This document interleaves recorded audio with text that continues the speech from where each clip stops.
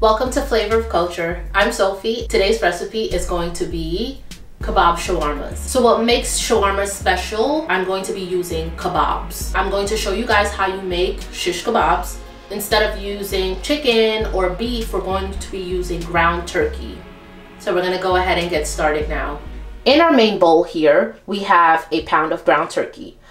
On the sides, I have the spices, half a teaspoon of nutmeg, half a teaspoon of cumin, and half a teaspoon of cinnamon here. Here I have some paprika, which is also half a teaspoon.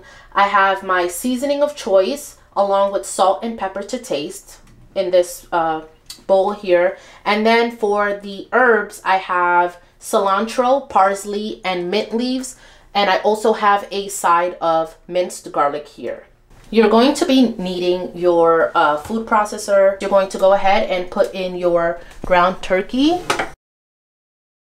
Now, food processors are very good for mixing seasonings into it because of the simple fact that you are getting an even tone of, you're getting an even blend of everything. And also for the herbs, it's bringing the herbs to life. So right here, I already added my spices in terms of the cumin, the cinnamon, and the paprika. And here I'm going ahead and adding in my seasoning of choice along with my salt and pepper. Remember, use to your taste. And then here I have the herbs, the parsley, the mint leaves, and the cilantro along with the garlic.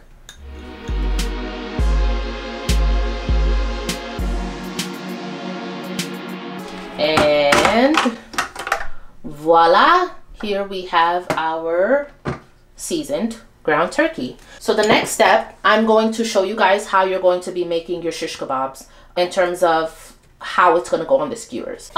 This is going to be my base for today. So I have my baking sheet and I have some skewers.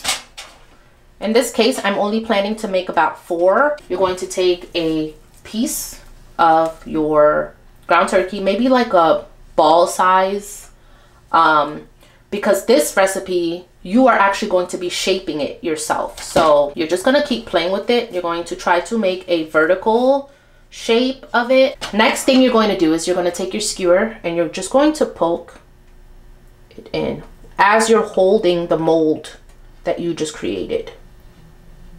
Like so, making sure that it goes all the way and that it's supporting.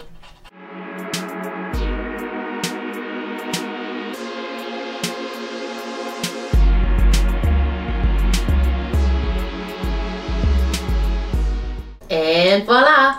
So as you can see, we have them on the skewer and now we are ready to grill them.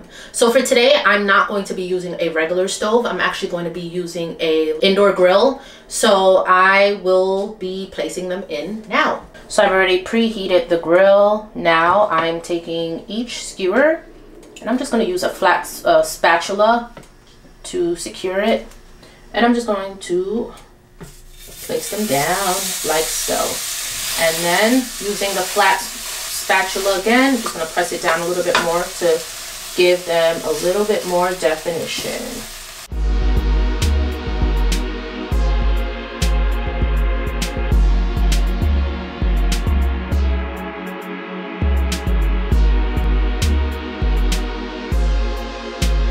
The toppings for the shawarma, I've decided to use lettuce and tomatoes.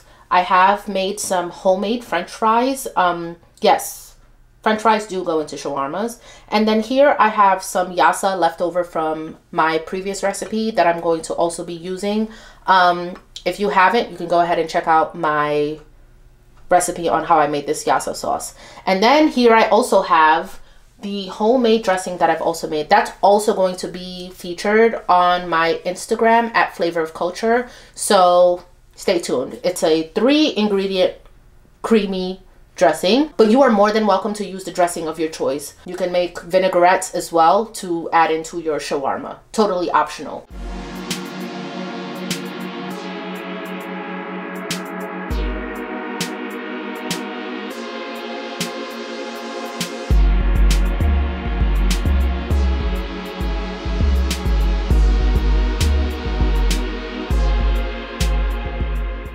right, now it's time for the taste test.